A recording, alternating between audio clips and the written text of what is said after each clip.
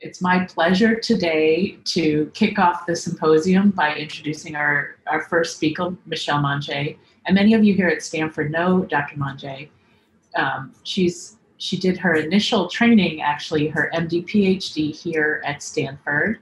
She then stayed here for a medicine internship and then left us briefly to go to Partners Neurology Program in Boston, and then returned here to do a postdoctoral fellowship in the lab of Phil Beachy and a neuro-oncology fellowship.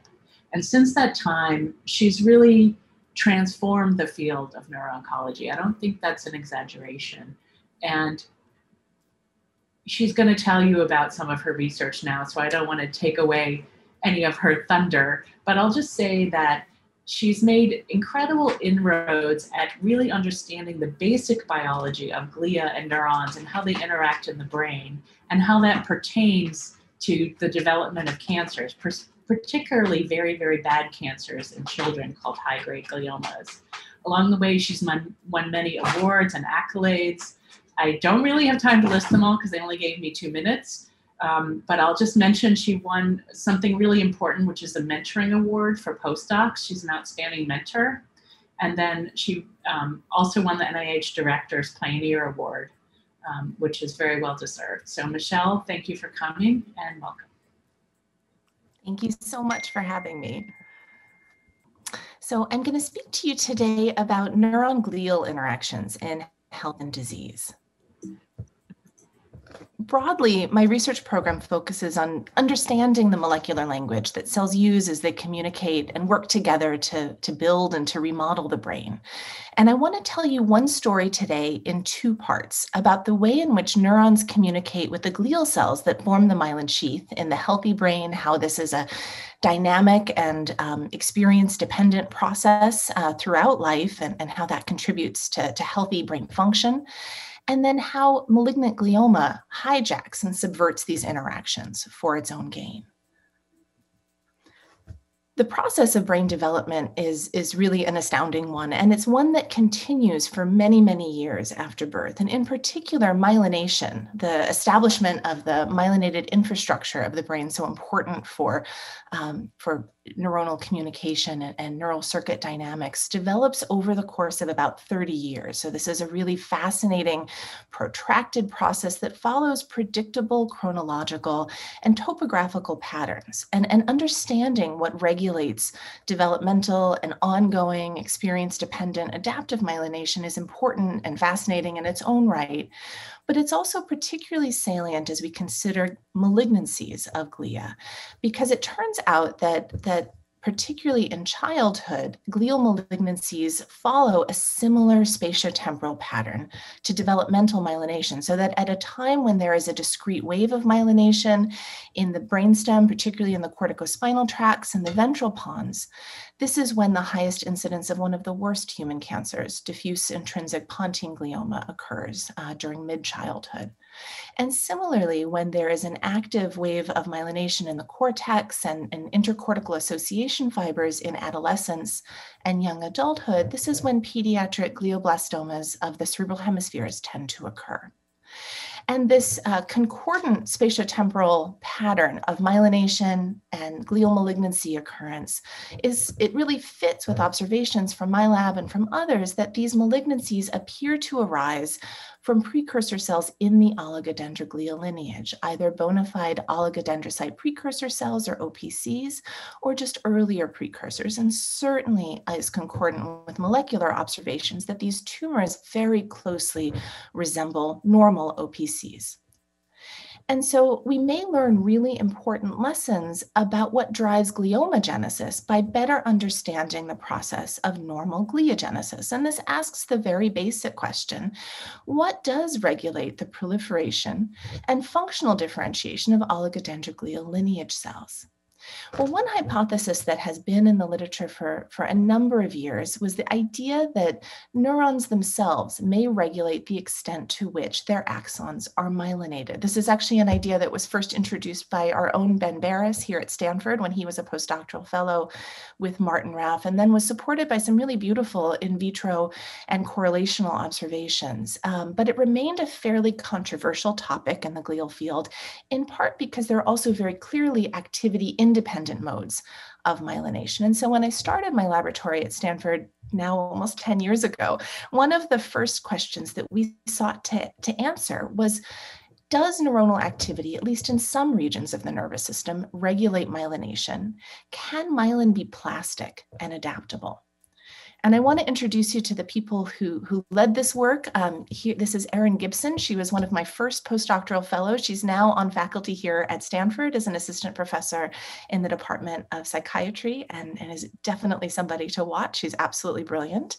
And this is Anna Garrity, who's a current postdoctoral fellow in the lab. And together, Erin, Anna, and others in the lab leveraged another technique born of work here at Stanford called optogenetics. And what we did was to use in vivo optogenetics, which, as many people in this audience know, allows for control of neuronal activity by expressing microbial opsons and then controlling those opsin expressing neurons using light. And so we targeted deep layer cortical projection neurons and expressed a light-sensitive cation channel called channel rhodopsin 2, isolated from algae. And what that allows us to do is to then deliver light at the surface and regulate action potentials in the target cells at the frequency at which the light is delivered. And so if we do this in the motor planning area of the brain, the M2 cortex, then a mouse in this experiment will exhibit complex motor output. So you see in this video here, we're now pulsing blue light at 20 hertz, which is the frequency at which these cortical projection neurons typically fire in the motor cortex. And that elicits complex motor output. So we know that we've physiomimetically stimulated this circuit, and that allows us to then ask straightforward questions about how other cell types within the stimulated circuit respond to changes in neuronal activity. And what we found was that cortical projection neuronal activity elicits a rapid and robust proliferation of oligodendrocyte precursor cells, specifically within the stimulated circuit, and even more specifically within the cortico-callosal projections of that circuit. And what we find is that these proliferating OPCs, if we fate map them over time, generate new oligodendrocytes, and that the myelin ultrastructure within that circuit changes. It changes in a way that we would predict would alter circuit dynamics, circuit function, and perhaps influence behavior. And indeed, what we found was that motor functional behavior in these mice improved with daily repetitive stimulations in a way that depended upon the generation of new oligodendrocytes. And so we then wondered what molecular mechanisms were mediating this important interaction between neurons and oligodendroglial cells. And we tested the molecular hypothesis that activity-regulated release of the neurotrophin brain-derived neurotrophic factor, or BDNF, might be an important component of this physiology. And we did this in two ways. We used two different genetic mouse models, one that Mike Greenberg, our collaborator, contributed, in which there's impaired activity-regulated expression of BDNF. These mice have baseline levels of BDNF that are relatively normal, but they can't increase BDNF expression and secretion in response to activity because the Krebs binding site is deleted in the BDNF promoter. And in a second genetic mouse model, instead of altering the ligand, we instead altered the receptor, specifically and inducibly deleting BDNF receptor TrkB just in oligodendrocyte precursor cells at various points of postnatal life. And what we found in both of these mouse models is that when we optogenetically stimulated cortical projection neuronal activity, that the expected activity-dependent oligodendroglial response was lost in mice that either lacked activity-dependent expression of BDNF or that lacked OPC-specific expression of the TrkB receptor. As there was no oligodendrocyte precursor cell proliferation as observed in wild type animals. There was similarly no new oligodendrogenesis, no generation of new oligodendrocytes, and no change in myelin ultrastructure. And so while this is a more complex mechanism, we're sure, than BDNF to TrkB signaling alone, this gives us a molecular handle to begin to specifically manipulate activity-dependent responses of myelin while leaving intact homeostatic myelination. And so we began to use this mouse model in which we can specifically and inducibly delete the BDNF receptor TrkB at various points of postnatal life to try to ask what role these adaptive changes play in cognitive function. And I'll show you one experiment here in which we tested the role of adaptive myelination in attention and very short-term memory function using a pretty straightforward test called the novel object recognition test. And so as many people in the audience are probably familiar, this test involves placing a mouse in a chamber with two identical objects, allowing the mouse to explore and get to know these objects, and then removing the mouse for a period of time. And here we use just a 5-minute interval of taking the mouse out of the cage, during which time we replace one of the objects with a novel object. And now a healthy mouse, when replaced back in the cage, if it had paid attention to, and in these 5 minutes remembered what it had previously seen, would spend more time, a little bit more time, with the novel object. But mice that don't adequately pay attention or that can't remember in that short period of time what they saw will spend equal times with both objects.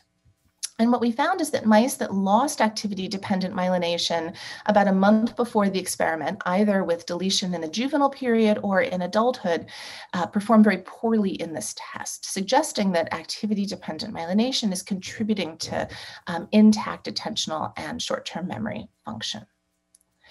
And so to summarize what I've told you, this activity-dependent myelination, which depends, at least in cortical projection neurons, upon activity-dependent BDNF release and signaling to the OPC, then contributes to ongoing changes in myelin ultrastructure that contribute to intact cognitive performance. And we found that in disease states, such as the cognitive impairment that occurs commonly after cancer chemotherapy, disruption of these neuron-glial interactions with loss of activity-dependent BDNF release results in a loss of these plastic changes in myelin and contributes importantly to impaired cognitive performance.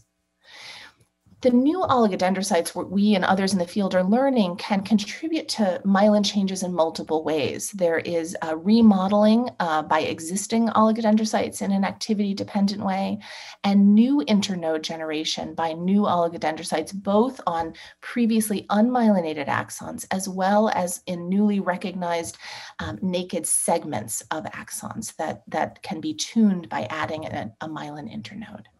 And we and others are learning that there are multiple implications for this plasticity of myelin in normal neurological and cognitive function, as it's becoming increasingly clear that adding these small changes to myelin help to promote coordinated circuit function and promote dynamic states such as increased oscillatory synchrony within neural networks.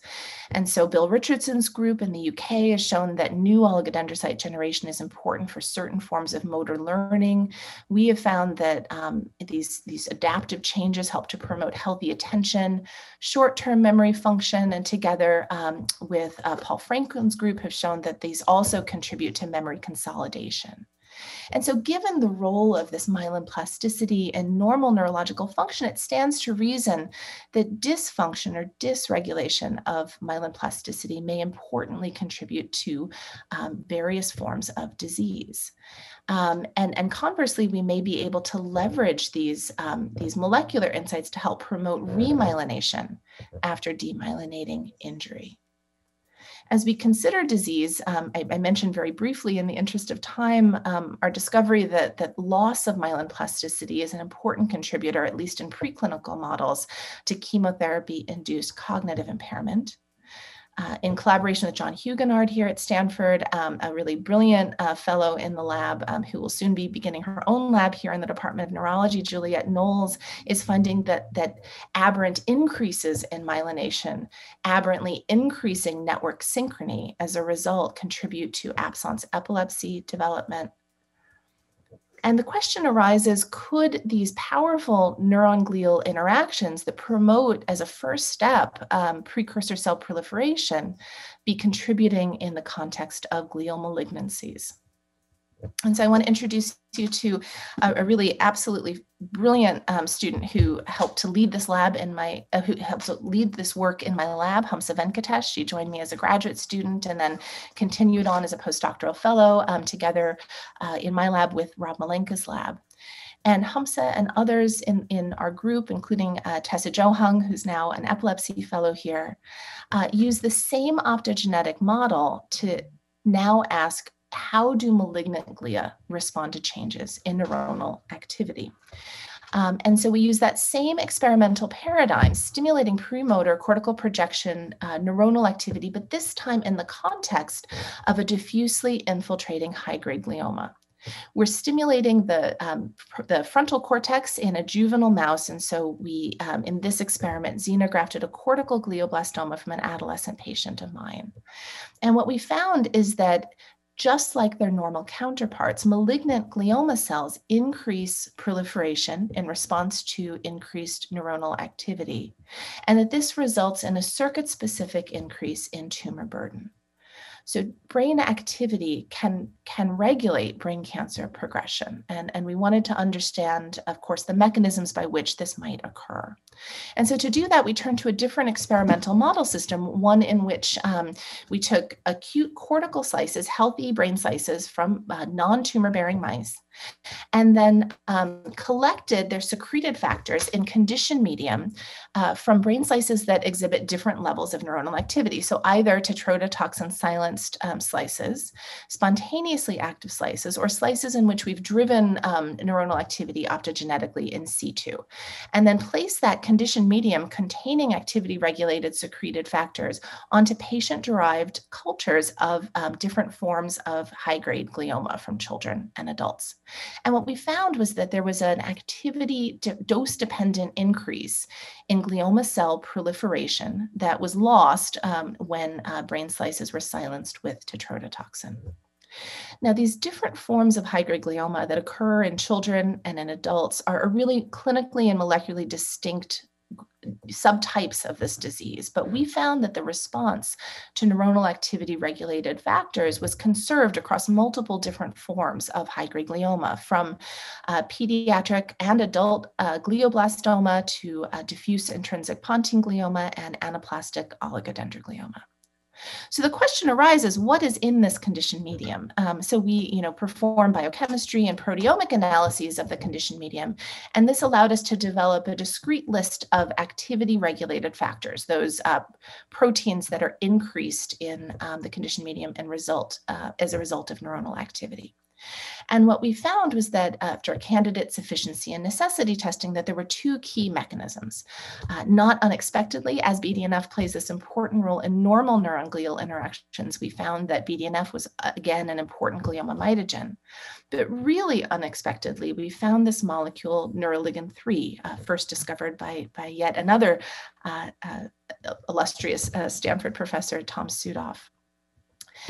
And what we found was that neuroligin-3 functions as a surprisingly powerful glioma mitogen. Now, neuroligin-3 is a well-studied and well-known postsynaptic adhesion molecule. This is a cartoon I took from one of Tom's beautiful review articles. We know that in certain familial forms of autism, a mutated form of neuroligin-3 is an important contributor at the healthy synapse. It contributes to synaptic strength. It's present at both the excitatory and inhibitory synapses, but this is not a molecule that is known to be a mitogen in any context. And in fact, it was at the time not even known to be cleaved and shed. But we find that neuroligin-3 is cleaved and released in a strictly activity-dependent fashion. And summarizing a couple years of work with one Western blot, I'll tell you that we find that neuroligin-3 is cleaved at the membrane through activity-regulated function of the metalloprotease ADAM10. So the next basic question is, what cell types are shedding neuroligin 3? Well, neuroligin 3 is expressed by postsynaptic cells, and so, of course, multiple classes of neurons express neuroligin 3. But another cell type that expresses high levels of neuroligin 3 and is also a postsynaptic cell type is the oligodendrocyte precursor cell.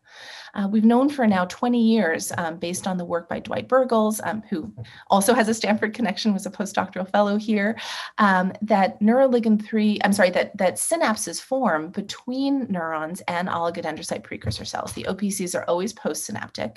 They're both excitatory and inhibitory, so-called axon-glial synapses. And these are very well characterized now and replicated by multiple groups. We still don't know the function of the axon-glial synapse, at least not fully, but they certainly exist. And so we tested the idea that not only neurons, but perhaps OPCs may be contributing to the activity-regulated secreted pool of neuroligin 3. And we tested this by conditionally deleting neuroligin 3 from various cell types. And what we found is that not only neurons, but also really importantly, OPCs contribute to this pool of shed neuroligin 3. This kind of places the OPC in the tumor microenvironment for the first time and also begs very important basic questions about what role neuroligin 3 may be playing in normal myelin biology. And so the next set of questions that we set out to ask was, how important is this mechanism for glioma growth? There are many cell-intrinsic ways through which gliomas grow and progress. There are also a number of microenvironmental factors that regulate glioma progression. And so we wanted to understand the relative contribution of neuroligin 3 to this. And to do that, what we did was we xenografted patient-derived gliomas into the environment of either the neuroligin 3 wild type or the neuroligin 3 knockout brain. And what we found was really unexpected. Rather than simply slowing growth, we found that gliomas failed to progress in the absence of microenvironmental neuroligin 3. Here I'm showing you images of these green glioma cells growing in a wild type, neuroligin 3 wild type brain. And here in a neuroligin 3 knockout brain, 6 months after xenografting, here are the cells that we place there. They persist, but they don't expand. And we can monitor that expansion or lack of expansion using in vivo bioluminescent imaging. And what we find is that there is this stagnation of glioma growth in the neuroligin 3 knockout environment until about 6 months, when a subset of these xenografts appear to circumvent this apparent complete dependency and grow through mechanisms of resistance we're trying now to understand. This dependency on neuroligin 3 is conserved across multiple different forms of glioma and in multiple brain regions. It's just as true for diffuse intrinsic pontine glioma growing in the pons as it is GBM growing in the cortex. But this dependency on neuroligin 3 does not extend to a patient-derived model of breast cancer brain metastasis, suggesting that while this is a critically important mechanism apparently for gliomas, it is not necessarily relevant to all types of brain cancer. And so I've just told you that neuroligin 3 is this really interesting therapeutic target, and that ADAM10 is the enzyme that regulates its release into the tumor microenvironment. Conveniently, there's a brain-penetrant ADAM10 inhibitor that has been through phase 2-3 clinical trials for other indications. And so we tested the idea that this ADAM10 inhibitor might phenocopy the loss of neuroligin 3 in the tumor microenvironment and influence glioma progression in a therapeutic way. And I'm excited to report that that's what we found in multiple different models of patient-derived glioma xenografts, from pediatric glioblastoma to diffuse intrinsic pontine glioma and adult glioblastoma. There's a stagnation and slowing of tumor growth when this ADAM10 inhibitor is delivered systemically. And so I'm very excited to report that this is a therapeutic strategy we've just recently brought to clinical trial for children with high-grade gliomas nationally. And so this trial has just opened in the last couple of months, and we're hopeful that children will enjoy the same benefit that we're able to give to the mice. But why is neuroligin 3 such an important mechanism for glioma? What we know so far is that neuronal activity results in the release of ADAM10. It's thought to be released in synaptic vesicles. And that this mediates the cleavage and shedding of the N-terminal ectodomain of neuroligin 3 on the postsynaptic side of synapses, both axoglial as well as neuron-to-neuron synapses.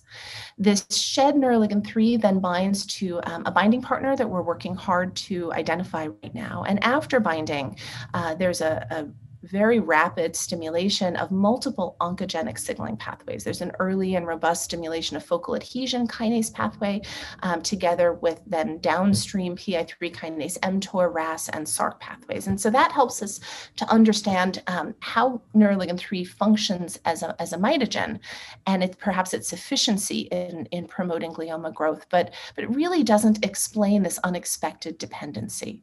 And so we dug deeper and looked at the gene expression changes attributable to neuroligin 3 exposure.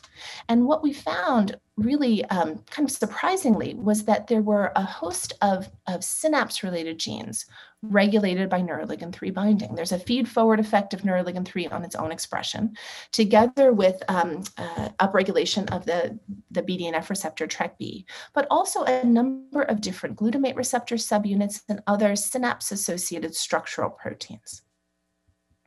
When we look not at our patient-derived cultured and xenografted cells, but instead at primary biopsy samples at the single-cell transcriptomic level across the major classes of high-grade glioma, we find that similarly there is robust expression of synapse-related genes, AMPA receptor subunits, the neuroligins, et cetera. And if we look at that single-cell transcriptomic data from primary biopsies in a different way, we find that each tumor has a subpopulation of cells enriched in synaptic genes. And when we look at the synaptic gene enrichment population, we see that this maps very well onto the more OPC-like cells. And so this raises kind of a crazy thought that like there are axon glial synapses, perhaps there are also axon glioma synapses. When we look by electron microscopy, we do see synapse-like structures in glioma. And using patient-derived xenografts in which we can unambiguously identify the glioma cells using immunogold labeling of an expressed protein like GFP, we see these very clear synaptic structures between presynaptic neurons and postsynaptic glioma cells. Looking at those structural synapses a different way and asking the question, does neuroligin 3 perhaps contribute to synaptogenesis in this context? We find that glioma cells co-cultured with neurons form far fewer structural synapses when co-cultured with neurons that are neuroligin 3 knockout, suggesting that neuroligin 3 is helping to promote structural synaptogenesis. But are these synapses simply kind of a shadow of the cell type from which these malignancies come, or are they actually functional? So to test this, we collaborated with Rob Malenka's lab, and we xenografted patient-derived glioma cells into a tractable and easy to work with circuit, the hippocampus. And then what Rob's lab did is they performed whole cell patch clamp electrophysiology of the glioma cells, while stimulating the Schaefer collateral afferents into this region. And then after we record from the glioma cells, we can fill them with biocytin dye to confirm that the cell we were recording from was indeed a malignant cell. And what we found when we did this was that stimulating the axonal afferents into this region elicits from the glioma cell an excitatory postsynaptic current that depends upon neuronal activity. It's blocked by tetrodotoxin. And these currents exhibit multiple characteristics of true synaptic currents. There's really clear paired pulse facilitation, and we can record mini EPSCs in the presence of strontium, which encourages asymmetrical vesicular release. More specifically, these glioma EPSCs are AMPA receptor dependent, blocked by the AMPA receptor blocker MBQX. And we find that the GluA2 subunit of these synapses is under-edited and accordingly appears to be calcium permeable, blocked by the calcium permeable AMPA receptor antagonist NASPM. In we see these excitatory currents, synaptic currents, in about 5 to 10% of the glioma cells that we examine. And in a different subset of glioma cells, we instead see another electrophysiological response to activity. Instead, we see a much longer and larger current. We've found that these prolonged currents scale with field potential, meaning that the more neurons are active, the longer and larger these currents are. And what we've determined these represent are activity-dependent potassium-evoked currents. They can be stimulated by potassium in the absence of neuronal activity, and they're blocked by barium, which blocks potassium channels. What we noticed when we performed the biosite and dye filling in these glioma cells that exhibit the prolonged currents is that not just one glioma cell, but rather a network of glioma cells filled. And this reminded us of a really interesting observation from a group in Heidelberg, Frank Winkler's group, that glioma cells can couple to each other through gap junctions. And so we wondered whether this gap junctional coupling was serving to amplify these potassium-evoked currents. And we found that indeed, using multiple different strategies, here I'm showing you data from a gap junction blocker called meclofenamate, that gap junctional blockade decreases the amplitude of these prolonged currents. Now we can visualize these currents using genetically encoded calcium indicators. And so if we express GCAMP6S in the human patient-derived glioma cells and then xenograph them with 2-photon microscopy, we can see the evoked currents by axonal stimulation. These depend upon neuronal activity. They're blocked by tetrodotoxin. And of course, there's spontaneous activity in the tumor region. And I think this video, this 2-photon calcium imaging video of glioma, shows you very clearly that this cancer is an electrically active tissue, and that's not the way that we have been thinking about it. And it suggests that there may be an important functional significance of these frequent depolarizing events in the glioma. And that would make some sense because we know during brain development that multiple populations of neural stem and other forms of precursor cells are regulated by voltage-dependent mechanisms, and that membrane depolarization promotes proliferation and differentiation of various neural precursor cell populations. And so we tested the idea that the depolarization of the membrane itself was functionally relevant to the glioma cell, again using optogenetics, but this time expressing channel rhodopsin 2 in the glioma cells. We find that in this context, we can evoke depolarizing currents using blue light, and if we xenograph these cells into the brain, we can then optogenetically depolarize the tumor. And what we find when we do that is that indeed membrane depolarization alone promotes the proliferation of these malignant cells. Conversely, if we block glutamatergic neurotransmission by expressing a dominant negative version of the GLUA2 subunit or pharmacologically blocking AMPA receptors, we find that there's a stark decrease in glioma growth and progression. And so what's emerging is this understanding that malignant glioma is integrating into neural circuits. It's doing this both through AMPA receptor-dependent synapses, as well as electrically through activity-dependent potassium-evoked currents that are amplified through a gap-junctionally coupled glioma network. And I think that the mechanistic parallels evident in normal and malignant neuron-glial interactions really underscores the extent to which this disease hijacks mechanisms of normal development and plasticity and demands that we approach these cancers from a neuroscience perspective. There are many people to thank, our critically important collaborators, funding sources, my lab, who I'm deeply grateful to, and of course, the patients and families whose donation of tumor tissue enables all of the work that we do. Thank you. Thanks so much, Michelle. I'll give you a virtual clap because you can't see the audience in this format. That was marvelous. It's just really great to see the transition from the basic science to the clinical and back. And I'll just remind everybody there's a link to put in your questions on Slido, and we already have a few. The first one is actually from very early in the talk, asking about what you foresee as the translational pathway to develop therapies, and you immediately went thereafter to talk about the ADAM10 inhibitor. But I think that's a really important question with this type of work. So maybe you could tell us a little bit about how you foresee going from these trials that you're initiating now. If they're successful, what's the path after that?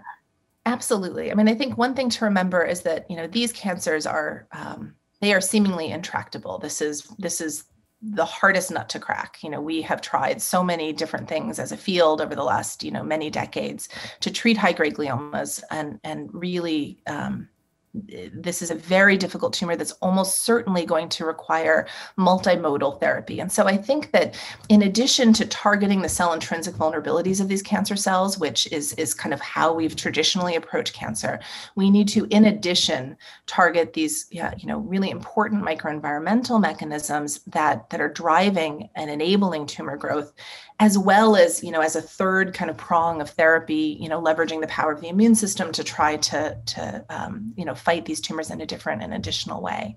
And so I don't think there's going to be any one standalone therapy, but I do think that the integration of this kind of cancer into brain circuits and the growth signals and probably survival signals that are derived are something that we have to target if we want to eradicate this tumor. And so, I think ADAM10 inhibition to target neuroligin 3 is one mechanism. I think we're going to have to do many things. And so, one effort of my lab in recent years has been to try to screen different potential important neurophysiological targets. And so we're kind of in the midst of this screening, trying to understand if we can leverage existing medicines that we use in epilepsy and cardiology, all of the medicines we've developed to target electrically, responsive and active cells, and to see which are important in glioma pathophysiology. What are the relevant ion channels? What are the relevant, voltage-dependent mechanisms of growth? Are there additional kinds of synapses and other neurotransmitter, classes that we need to be thinking about? So we're very early, I think, in our understanding and ability to therapeutically target this interaction. But now that we know it's there, I think we have our work cut out for us, and there may hopefully be the opportunity to leverage existing brain penetrant drugs that we've developed for other purposes to help improve the outcomes for glioma. Yeah, great. Thanks so much. So the next question is actually something I was wondering about also. Somebody asked, to what extent do mRNAs encoding voltage-gated sodium and potassium channels differ between normal glia and glioma glia? And, I guess I'd like to broaden that a little bit.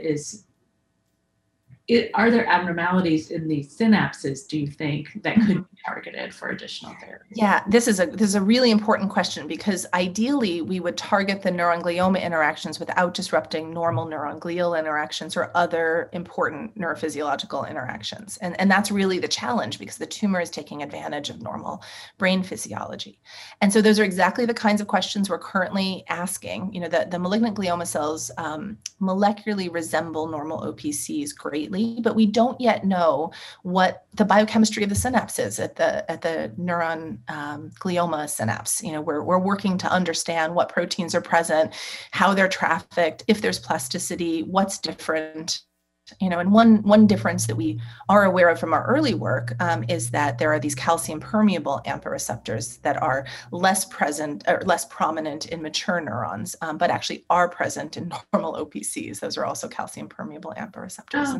And so, there are lots of similarities. We're trying to understand the differences and trying to understand how we can gain some purchase in disrupting the malignant interaction while maintaining the healthy interactions. Yeah, I mean, to me, it just seems like a fabulous sort of handle to turn in order to develop a new type of therapy, like you say, in combination with other therapies. So very exciting. Thank you. Next question is whether any of the candidates you talked about could be used as biomarkers for early detection of gliomas. This is a really interesting question. And it actually brings up the whole, the broader idea of early detection in these diffusely infiltrative, integrative malignancies. These come to attention after they have really typically infiltrated and integrated into a fairly wide geographic swath of brain. And I think that's actually one of the early clues that that those interactions were important, because these tumors don't destroy brain primarily; they integrate and preserve, function, which has always been fascinating to me. And so, how early could we find them? And if we found them early, what difference will that make in our ability to fight them? Unlike some cancers, like breast cancer or lung cancer, where early detection really impacts outcome. That has not yet been the case for glioma, in part because we don't have effective therapies. And hopefully that will change. Early detection will be more relevant and more salient.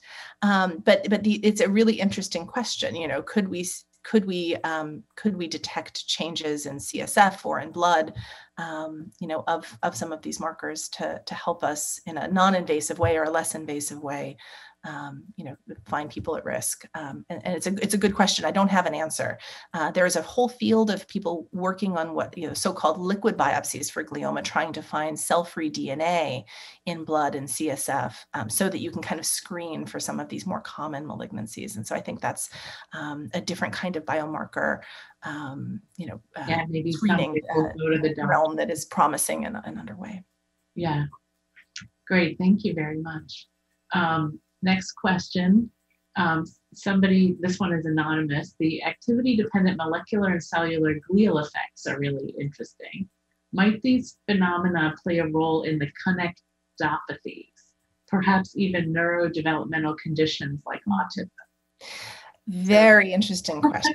And my answer is yes, maybe. I think that's a really interesting hypothesis. It's, how does aberrant circuit dynamics contribute to a range of diseases? And sort of the flip side of that is, how do altered patterns of activity, perhaps, how do these adaptive or activity dependent changes become maladaptive when there's abnormal patterns of activity? And I think Juliette Knoll's work, together in my lab and John Huguenard's lab, showing that, aberrantly increased activity dependent myelination, contributes to promoting epilepsy is a concept of maladaptive myelination that could be applied across a range of neuropsychiatric diseases. And I think we're really just at the very beginning of understanding how these, activity-dependent changes could contribute to pathophysiology when they're dysregulated. Yeah, I guess sort of actually, when the question said connectopathies, I was thinking about seizure susceptibility, and people who have glioblastoma and gliomas are very susceptible to getting seizures around them. Do you think that's associated with, so you're talking about the glioma being an infiltrative process and preserving the circuit, but there are circuit disruptions. So do you think that's like a normal response of the neurons to abnormal glia, or do you think it's something that the glioma cells are actually doing to the neurons?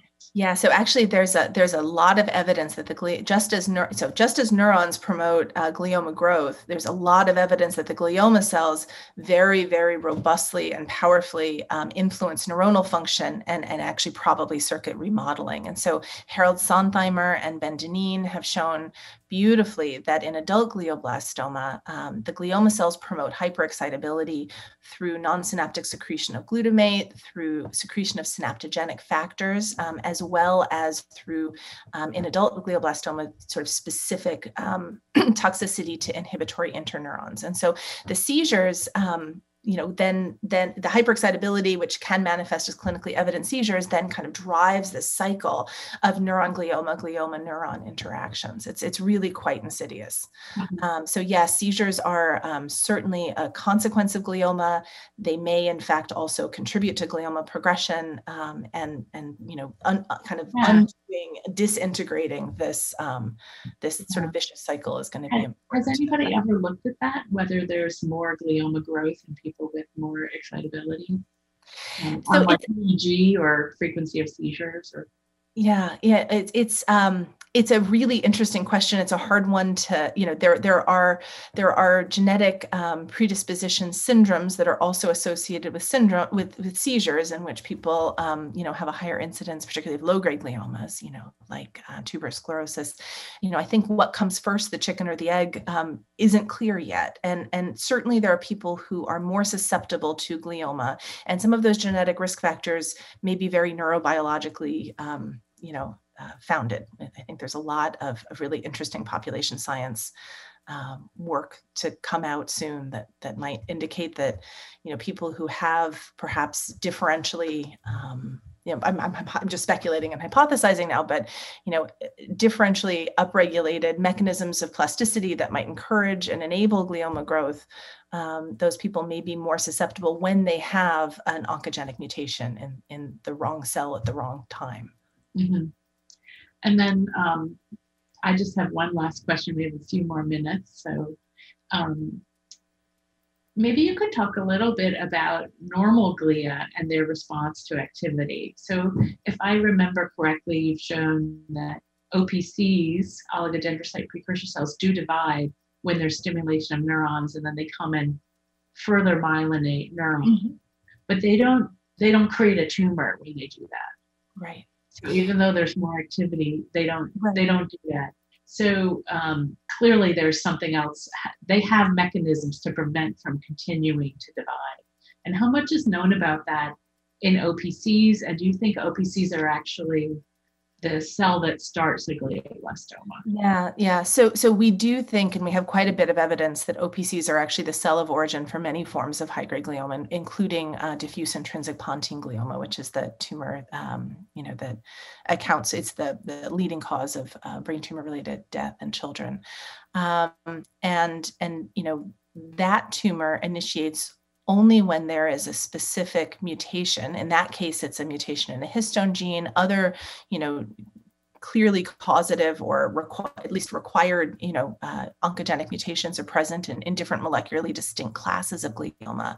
But the presence of an oncogenic mutation may not be enough to initiate the tumor. You may also need these important microenvironmental interactions. And we have some evidence for that. I didn't have time to talk about it today, but, testing the idea that neuronal activity is a key in tumor initiation. My lab collaborated with David Gutman's lab at WashU using a sort of genetically accurate model of neurofibromatosis 1 syndrome-associated gliomas, in which, in this particular mouse model, almost 100% of the mice develop optic pathway gliomas because of a specific NF1 mutation in a precursor cell. And if we modulate optic pathway activity, either optogenetically or by placing mice in the dark during a sort of a period before the tumor initiates, the tumors never form. And so we, have really clear evidence that, at least in that context of optic pathway gliomas, caused by the NF1 mutation, that a required component of that is adequate above threshold neuronal activity. And that mechanism seems also to be interestingly Neuron-3 dependent in this low-grade glioma model. So I'm sorry, it's a whole other talk that I didn't have time to give, but I do think that there is the susceptibility of the oncogenic mutation in the precursor cell of origin, but then other things have to line up for it to happen. Yeah, and it's almost like in that case, there's a critical period where it needs to happen. In that particular genetic syndrome, that's clear. Yeah. And, it's interesting because pediatric gliomas, both low-grade and high-grade, do follow these spatiotemporal patterns, sort of indicating that there are susceptible cells in susceptible states at susceptible times of development. And so understanding all of that is really, I think, required to fully understanding the malignancies. Yeah, and perhaps it will be a key to understanding other malignancies as well. But very exciting work. Thank you very much for sharing it with us. Thanks. I really enjoyed hearing about it. And I know there's lots more you didn't talk about. So maybe we'll have you back in the future. I would love that. Thank you so much for having me today. And thanks everybody for putting in your questions. You can continue to do that throughout the meeting for each talk. Put in your questions for the speakers. And right now I'm just going to introduce Brian Wandell, who's going to then introduce our next speaker. So thanks again, Michelle.